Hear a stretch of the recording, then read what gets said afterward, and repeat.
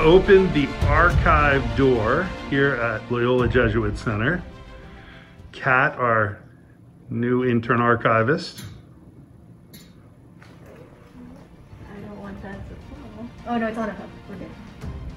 And there's a vault door. It's legitimately vault. Oh my gosh.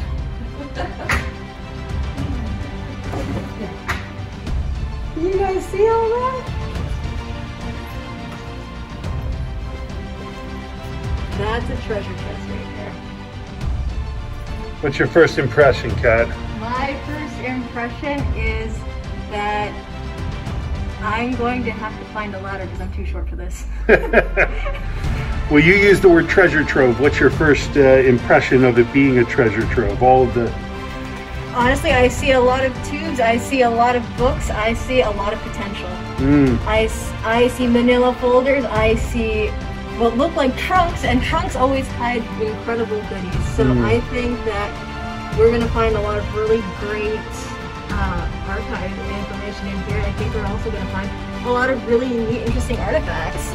Because look, there's even, oh my gosh, there's a light up there. I just don't know what it connects to. There are binders even like 10 feet up. Too dark for me to really see, but there's brick up there as well. Huh. I didn't even know that there was brick here. It's exposed brick up there. But yeah. That's exciting. It is exciting, and I can... Can you get in without getting hurt? Be careful. Yep.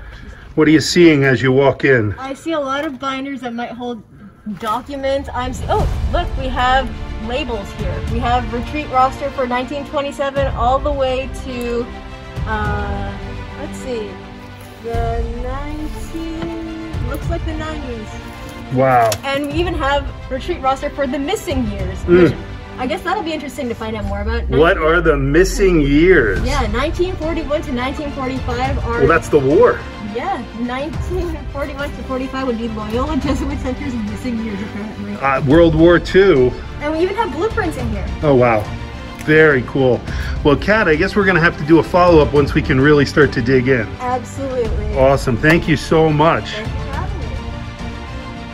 me. Revisiting the vault just after Kat left, I found the light switch. And so let's take a look at this before Kat really digs into it and see what we can see.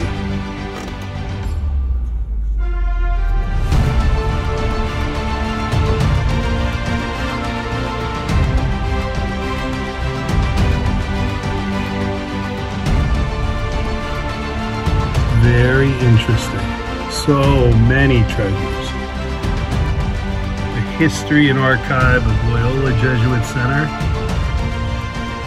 And we will be spending months going through this.